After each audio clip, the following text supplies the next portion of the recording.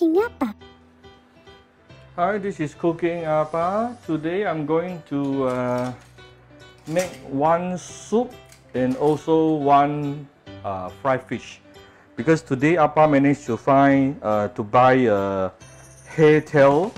This is called hairtail fish. Some call it belt fish.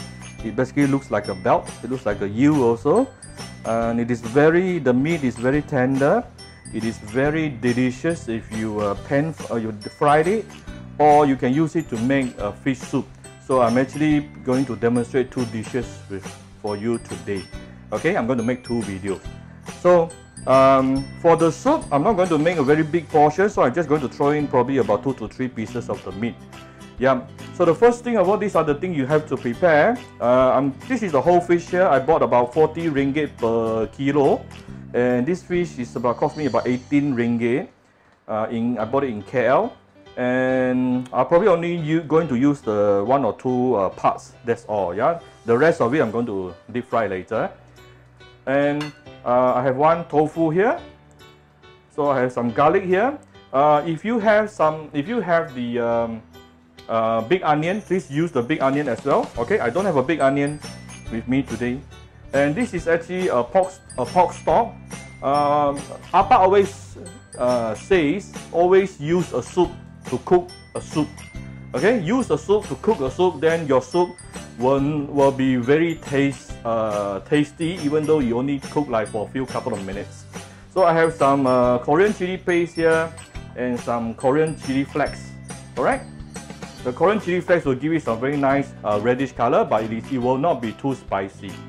And has a hot water here. Okay, so let's quickly do our soup, and then after that I'm going to do another video on frying fish. Okay, I have heated a little bit of oil inside this small pot here, and we need to saute our garlic.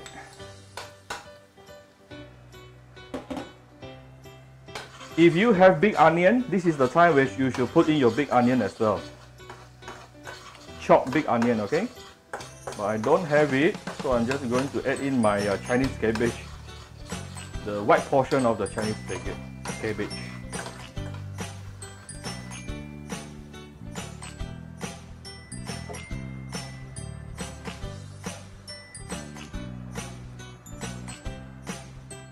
Okay, there's some Chinese cabbage here.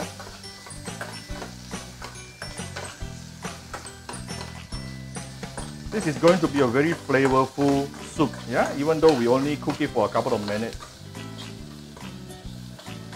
Okay, now we can actually put in the chili flakes.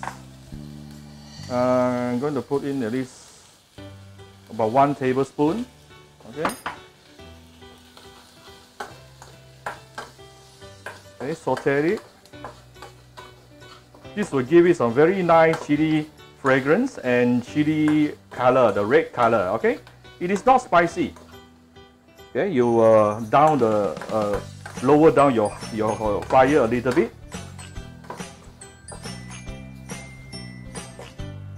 Now is the time you can add in your stock. You can use any stock you have with you, it doesn't matter. Okay, it's not enough, so I'm going to top it up with some hot water. Alright. Now is the time I'm going to add in some Korean chili paste.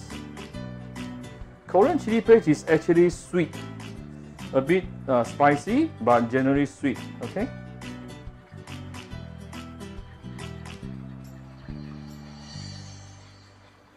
I will adjust the reddish color later, don't worry. Okay, if you find not red enough, you can always add more chili flakes for the color.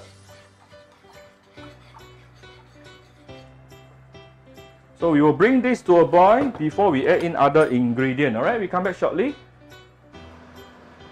Okay, my soup is now boiling. We can put in the ingredients now. First of all, let's put in our hairtail fish. I'm going to put in the head, the tail, and maybe one of the body. Okay, 3 meat. And then I'm going to put in some sliced oyster mushroom, just to make my soup more interesting. Okay, I found some ginger, julienne ginger in my fridge just now, so I'm just adding in, optional, don't worry so much about it. And our tofu we can also add in right now.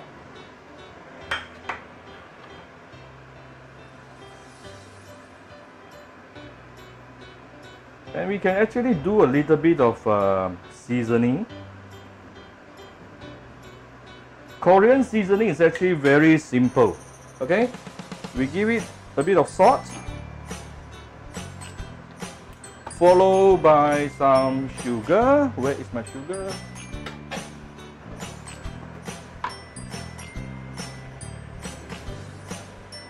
Alright. Then we will give it some light soya sauce.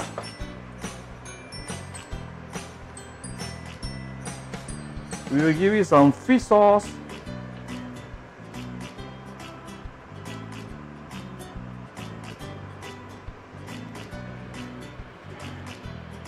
And let's bring it to a boil again. When it's boiled again, after a couple of minutes, it should be almost done. I don't mind adding the rest of my Chinese cabbage right now. If you prefer your veggie to be crispier, you can add your Chinese cabbage later. Okay? I don't mind my veggie to be a bit mushy in the soup.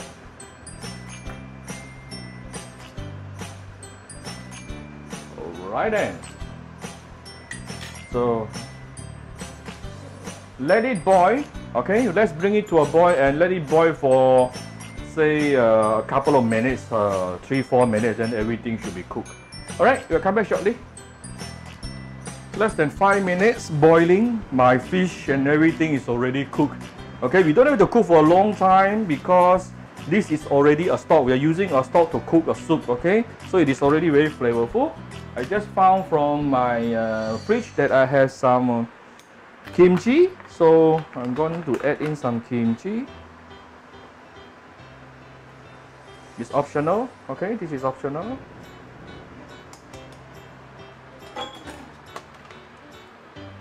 And let's have a final seasoning.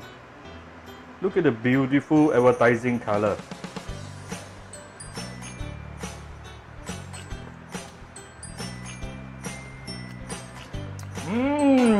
Very sweet, very yummy, and I think it can taste a bit more like soya sauce. And we will give it a final tinge of sesame oil. Just 1 or 2 drops will do. Alright. And there you go. My hairtail. My hairtail fish soup. Okay. This is my hairtail fish soup. And I hope you like it. It is very, very flavorful and very appetizing. Let me try to bring out the fish for you. Alright. And you garnish it with some spring onion on top. There you go. So if you like my video, do share my video to your Facebook, to your friends. Come to Cooking Appa Facebook fan page to click above the like and follow button. Subscribe to Cooking Appa YouTube channel and follow Appa on Instagram. I hope you all enjoy your dinner with your family. Bye bye.